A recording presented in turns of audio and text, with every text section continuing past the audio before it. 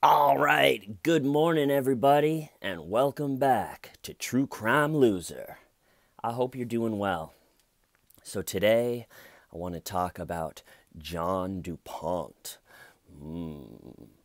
This guy, his family makes George Hughley the look poor.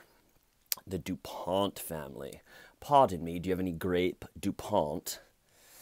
So, the DuPonts have been one of the richest American families for a really long time, and they made a lot of their money selling gunpowder during the wars, and then they got into chemical like fertilizers and stuff and became one of the biggest chemical factories, and then got into the automotive industry, and they just amassed some serious wealth.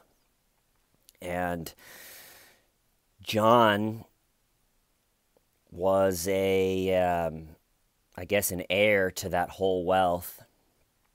And they lived in this huge estate in Pennsylvania that has a massive, like, mansion and then all these guests' house. And John, as a kid, this guy, he didn't have any real friends.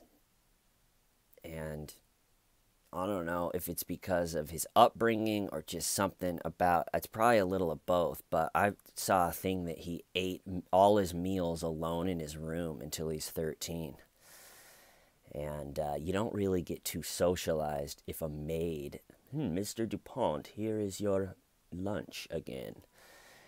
And you got to be in school eating lunch with all the kids, and then if you do something unlikable, everyone makes fun of you. And then you don't want to do that unlikable thing anymore because everyone called you a nerd and a loser. And so he didn't really have any socialization, and which made him extremely unlikable. And so he's one of these rich kids that doesn't have any friends and has everything in the world. Like, there's a shot of him fishing in his own private fishery pond on the property, but he's alone. If you have something great, it's only great if you can share it with somebody. So if you're fishing alone, it gets old pretty quick. It's fun to be like, look how beautiful the sky is and the water and the grass. It smells so good. This is such a great day to be here together. But if you're just alone, you're like, the grass smells good. I think I'm going to kill somebody. And so DuPont grows up this super rich kid, has everything in the world except friends. Lots of movies and books have been written about that same type of thing. Everything in the world but friends. And then also, it's just him and his mom. There's no siblings are older. His dad left. I kind of have a feeling after trying to watch all the stuff on this case is, excuse me, I have a feeling that the dad wasn't too impressed with John as a kid. And I heard the mom was a little bit hard to be around as well. And so he left. So there's no dad, no siblings, and it's just John and the mom on this giant DuPont estate in Pennsylvania. And the mom is obsessed with horses, thoroughbred horses, and she competes. I think you just show your horse or the horse runs, or I don't know. I don't know how you compete a horse other than like riding it. But her horses win a bunch of trophies, and trophies and ribbons become really important to this family. They have like these trophy rooms that they show off. This is the DuPont family trophy room. Because we don't have any friends, we have trophies, okay? Friends are overrated, but hanging out with a trophy is actually pretty fun. And so winning trophies for these horses was a huge deal for the mom and the family. And so as little John gets older, and he is, like I said, he's just socially really off-putting. People I think kids that tried to hang out with him, or as he grew up, people that tried to socialize with him, he would do something that he's got this really weird speech pattern. If you watch the videos of him, where he'll say something and then he pauses for a really long time. So it'll be like, this right here is the DuPont family trophy room. And we have won trophies over decades, and there are over 2,000, and you're just like, huh? I'm sure kids were just like, Mom, this dude sucks. I'm not inviting John DuPont to my birthday. I'm sorry. He's weird, okay? And he has this weird way of looking down, like my nose. I've broke my nose a bunch of times, so my nose is crooked and weird, but he's got this giant weird nose that he kind of looks down on people on, and oh, I'm rich. And I would say, I don't know for sure, but I would say after a while, just him and his mom's relationship got a little bit weird, just living on this estate together. I think he really started to want to impress her, or want to show her that he was a success on his own or something. But he also wanted to rebel. He didn't want to do the horse thing. They had all these like champion horses or something. And kind of reminds me of the drummer from Cream. What's his name? Baker. He would always buy a bunch of horses and blow all his money. But anyway, so John is on this, still just on the, has all the money in the world except for real friends. And so as he's growing up, I don't know if he does it on purpose, but he sort of figures out a way to buy the friends that he's always wanted in ways that, I don't know. I don't know if he had thought, okay, I'm going to buy friends, or thought I'm going to become a philanthropist and then people are going to become my friends.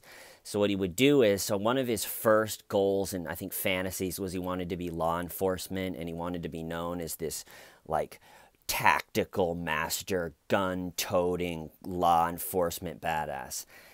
And the way he did that is he donated a ton of money to the police station in the area. And so this is a pattern that you'll see in John's life, where he'll donate so much money to something that people almost just have to accept him.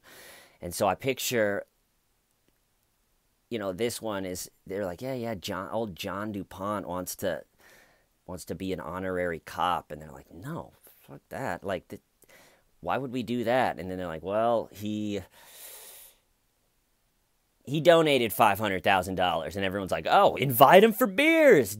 John DuPont. And so throughout his life, he would do this, where he called himself a philanthropist.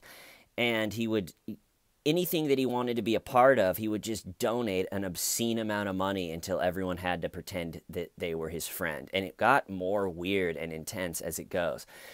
And so he donates all this money first to the police station, so they buy all the high-tech gear with the DuPont money. And they're like, all right, maybe this guy's not too bad. And then all the policemen in the town love hunting and are huge hunters. And John then lets them, the police force, hunt on his property. So if you don't hunt on the property, you hunt in normal hunting areas, you got to have the license, and they do a limited amount of deer that you can shoot, and they tell you what you can shoot. But on the DuPont estate, there's really no rule, so they just could shoot a ton of deer, and there's really no rules as far as hunting like there is off the estate. Like John would just drive around from inside his Lincoln Town car and shoot out the window, which is illegal if you're not on your own property. And so the police loved this farm. They could just, there was endless forest, and they would all get multiple deers, and there's footage of them being like, yeah, DuPont, baby. And then he let a few of the sergeants of the police force move onto the property, live in guest house onto the property, and then they were in charge of allowing who gets to hunt. So it was this whole, like, you know, this whole system was set up like, whether John planned to or not, like, you better pretend to be my friend, or this hunting utopia paradise is all going to go away. I donated a bunch of money to the police force. So with all this, they become John's, you know, best friends. And so they make him an honorary police officer. He gets a uniform, which I think is probably all he wanted. He gets invited to the dinners. They'd have a dinner where they bring him up in front of everybody and say, John DuPont is a hero of this police force, whatever. He's a hero. And John's up there just ugly as shit, just being like, thank you, I'm a cop. It has nothing to do with the thousands and thousands of dollars I donated before anyone would talk to me. And so that was his kind of first. He wanted to be a badass policeman. And then, so kind of the second chapter, at some point, the same way his mom was obsessed with horses and obsessed with winning these stupid ribbons and trophies and that giving her life's meaning, he rebelled against that and didn't want to do, because horses are very like, I'm going to buy some horses. Like, you have to be rich to buy a bunch of horses or be in the thoroughbred horse game. And John's dream, more than anything in the world, was to be a winning, successful, professional athlete and to hang out with winning athletes. And he just became obsessed with it. And the problem with him wanting to be an athlete is he wasn't fast, he wasn't talented, he didn't have good technique, he wasn't strong, he had a frail, kind of weird body, he was a drunk and a cokehead eventually, and it just like wasn't even close to being an athlete. But similar to the whole law enforcement thing, how he wasn't even close to become a cop, he figured out a way to donate money until people pretended he was an athlete. And so how this looked is he became obsessed with wrestling, the Olympic sport of wrestling. And I'm going to take a break right there talking about John and talk about someone else. And unfortunately, we can't talk about John DuPont without talking about Dave Schultz. And who Dave Schultz is he was probably one of the best Olympians and wrestlers the United States has ever had. And he was essentially the exact opposite of John DuPont, almost like comic book-esque how opposite that they were. Dave Schultz had an amazing personality. He was just one of those people that everyone wanted to be around him. He had a beautiful wife. He had these great kids. Everybody loved him and wanted to be around with him. And, he's an amazing athlete, and he's strong and just a great guy, really. And it's notable that we don't support our Olympic athletes in America, which makes it a huge struggle because, say, for like a wrestler, you wrestle in high school, and then you wrestle, if you're really good, then you wrestle in college, and then you graduate from college at, like 22 or 23 at the latest, and then, people win gold medals up through their 30s. So there's like 10 years of where you either have to coach or you have to have a day job or something on top of training the amount that you have to compete in the Olympics. And so it put our wrestlers in a really vulnerable situation because a lot of them, Dave Schultz, he was at the top of our wrestling game, so he was probably less vulnerable. He had opportunities. Because he was like the name. If you knew anyone's name in wrestling, you knew Dave Schultz.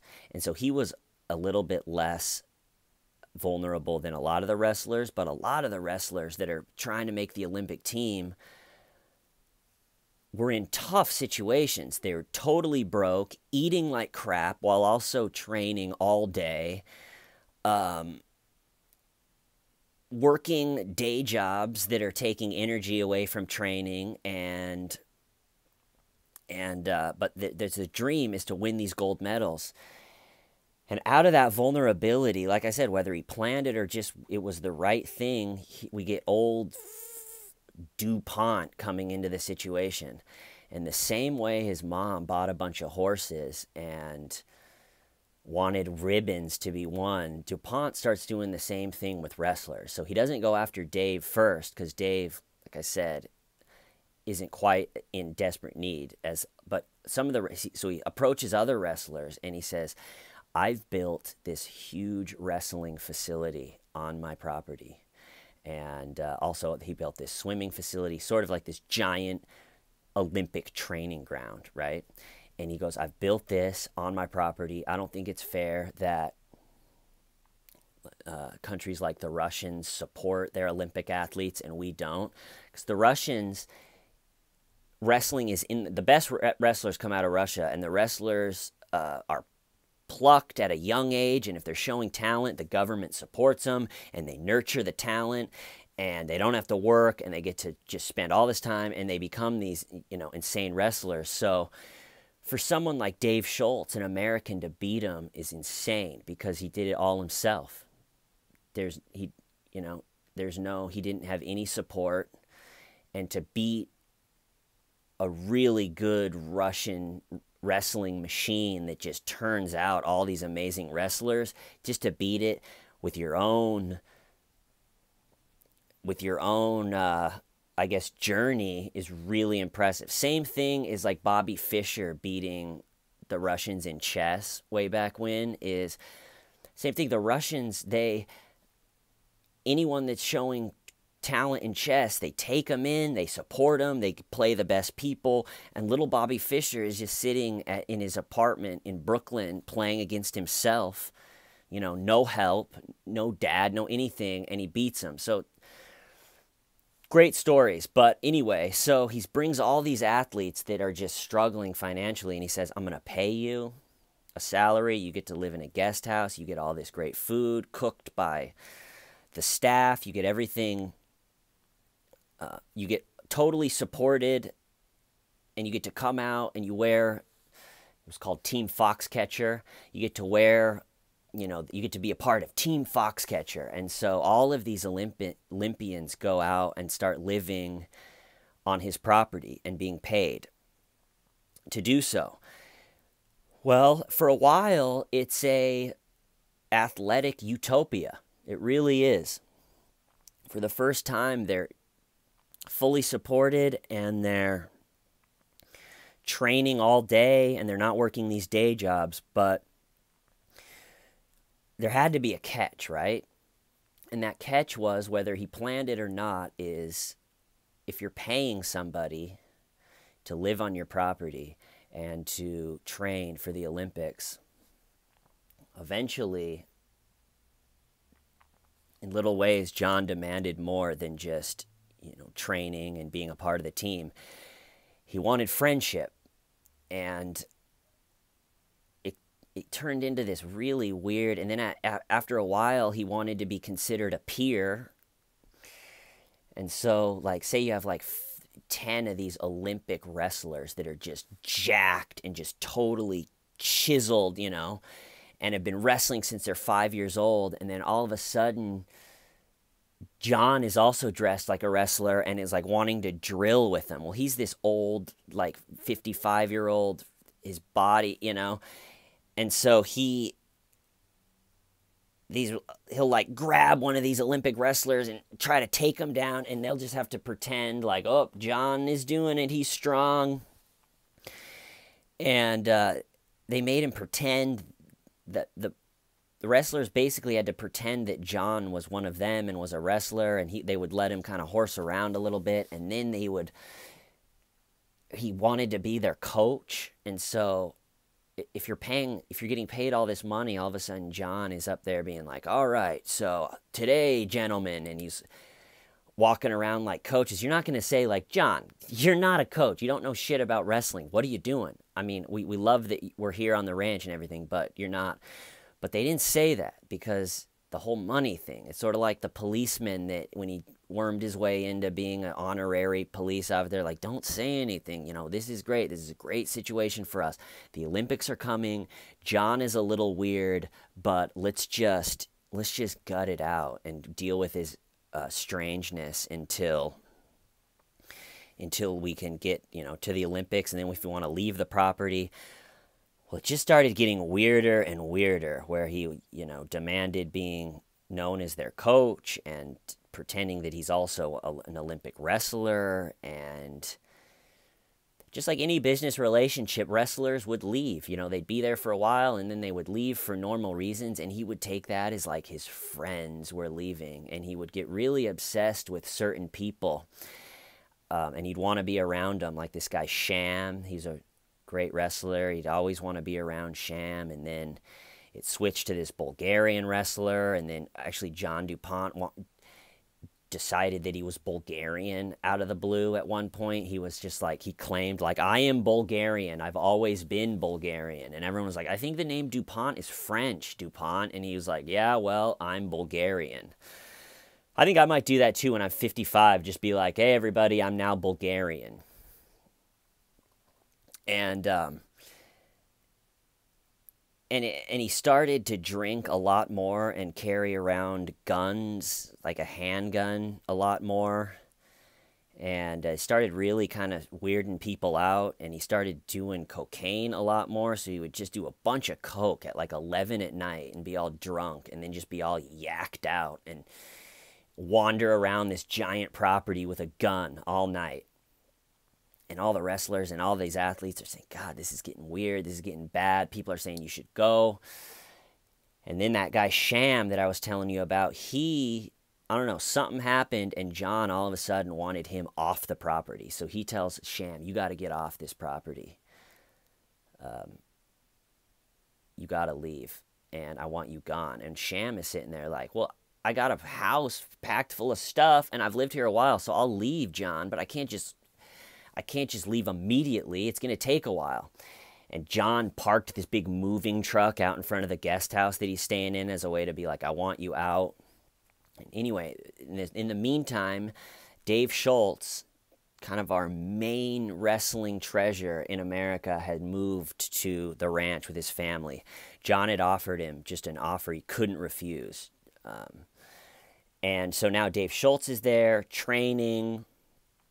And John creates John DuPont pays all this money to create like an old man wrestling league. And these other old guys wrestle him and are paid to lose. Well, part of the deal is he makes Dave Schultz. He makes Dave Schultz be his coach when he does these fake old man wrestling events. So it just breaks my heart. You can see footage of John in his wrestling singlet. He doesn't have a wrestling body at all, and he's in a fake match against some old guy that's paid to lose. And our greatest wrestler, one of our greatest wrestlers of all time, Mark, is sitting there like squeezing his biceps in between rounds and telling him like, let your arm go. And you got to think that Dave Schultz is just sitting there like, what happened? You don't want to be, the lesson in this whole thing is you don't want to be bought. Once you're bought, it's hard to stay true to yourself, because you're just like, all this money's coming in. Yeah, sure, I'll coach this. I'll pretend to be coach. Or it's like, yeah, sure. And it snowballs. And so all of a sudden you're doing things that are just against your soul. But it's like, shit, the money, it makes me comfortable. This old guy. And then John's moods would just be all over the place. Like he would be in a good mood one minute, or he would come in all coked out with a gun and be like, why isn't everybody working harder today? And no one really knew what they were going to get. But again, it's like the Olympics were 6 weeks away at this point. So all the wrestlers amongst themselves are like, should we leave, And like Dave, I don't know, he's he's starting to have weird sort of feelings towards you, Dave, where one minute he'd be like, Dave is my totally best friend, and then other times he would think that Dave was spying on him or had it out against him or was hiding in the walls or something. And people think he started to lose his mind, but I don't think you can really know. With the amount of just coke that he was doing, the paranoia could have come from that, but people think he maybe slowly got schizophrenia. But then one day, Sham, who hadn't moved yet, is working out in one of the training centers, and John DuPont comes in just all coked out and just puts a machine gun into his chest and says, I want you to be gone. And he's like, John, I'm leaving. Put the gun away. What the hell? And then, so they called the cops. Well, the cops, you got to remember of them, the cops, most of them, or not most of them, but a bunch of them live on the property. And their whole hunting utopia is on this property. John's donated a bunch of guns to him and is an honorary member. And they know how eccentric he is. And so they're like, oh, we know John, you know, he didn't mean anything by it. We know he's just a weird, eccentric, old rich guy, old DuPont. And so it doesn't go anywhere. And during this time, people are leaving the ranch and just being like, this is too weird. And so Sham, the wrestler, says, all right, I got to get out of here. And he packs up everything in that moving truck. And on his way out, he stops by Dave Schultz's guest house, and he says, Dave, can I leave my van here? I'm leaving. DuPont's a nut.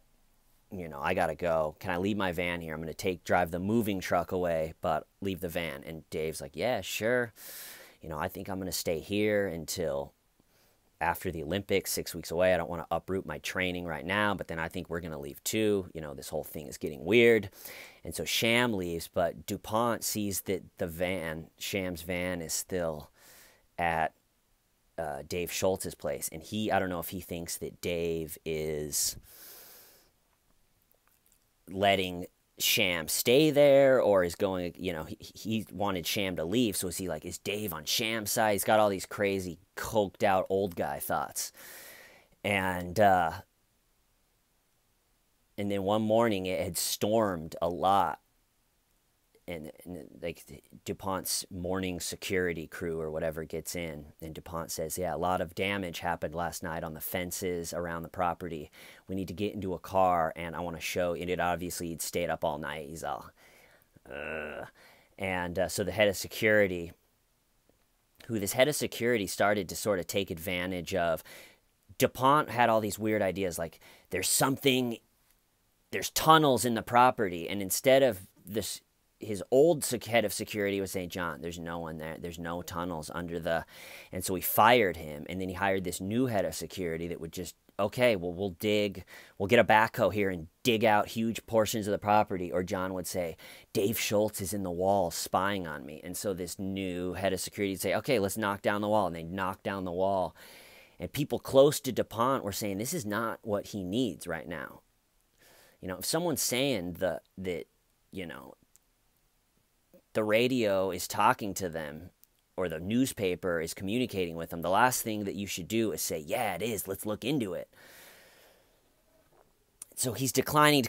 It snows and storms a bunch. And so he says, I want to show you the damage that the storm did to the property. So head of security's like, okay. And John has a gun, which was weird, but not too weird. Once he got nice and drunk and coked out, he'd always carry a nice gun around. Perfect combination. And so they get in the car and they're driving around, and John's like, this fence is broken, and he's okay. And then they drive up to Dave Schultz's house, who's having lunch with his beautiful family. And 6 weeks until the Olympics, and one of our just treasure wrestlers and a great guy, everyone wanted to be around him, essentially the exact opposite of DuPont. And he pulls up to Dave's house, and Dave walks out kind of with the, hey, what's up, John? What's going on today? And DuPont just sticks the gun out and shoots him dead. And he just thought that I think he thought that Dave was making people leave, or that Dave had something against him, or that Dave made his brother Mark, who also won a gold medal, leave. And, you know, obviously just totally delusional, but he just shot him right in front of his family. And it's just such a terrifying situation. And then it got weird because they call the police, again, who he's very intertwined with, and they're like, John DuPont shot someone on his property. And they were like, are you sure it was John? And they're like, yeah, John, you need to come out here. And John then barricades himself in the huge house, or in the huge mansion that's on the property. And there's a tons of guns in there, and there's a safe room in there, and a vault that he can close himself in. And so for days, he just holes himself up in there, and the SWAT has the whole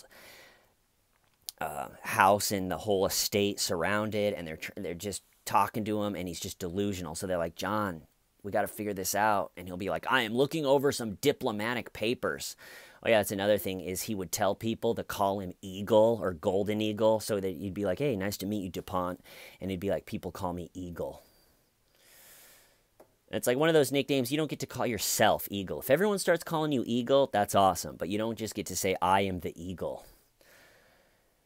And so he just totally delusions of grandeur. He's like, I am discussing diplomatic papers right now. I can't come out of the house. And finally, it's in the middle of winter. They cut the power to the mansion. And he comes out of the back to try to turn the power back on. They tackle him and arrest him, and he goes for an insanity plea, doesn't get it, gets life or close to life in prison, and then ends up dying in prison at the age of 72. The DuPont story. All right, I'm going to cut it off right there. This one got really long. I hope you guys are having a great week and having a great weekend coming up. We got Crime Con 1 week from today. So if you're thinking, what am I going to do next weekend? I got you. Let's go to Crime Con together. The official, unofficial Crime Con coverage right here on True Crime Loser channel. I love you all, everybody. True Crime Loser out. Why? Stavin' why? Meet up.